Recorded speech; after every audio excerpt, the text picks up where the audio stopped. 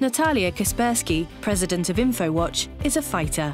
She stepped down as co-founder of Kaspersky Lab in 2007 to take control of its sister company, InfoWatch, a business facing significant challenges.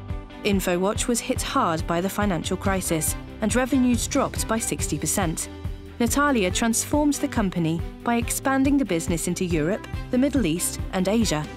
Today, InfoWatch is a successful group of companies that specializes in developing software solutions for IT security. Its aim is to keep computers and data safe by detecting information leakage and preventing it.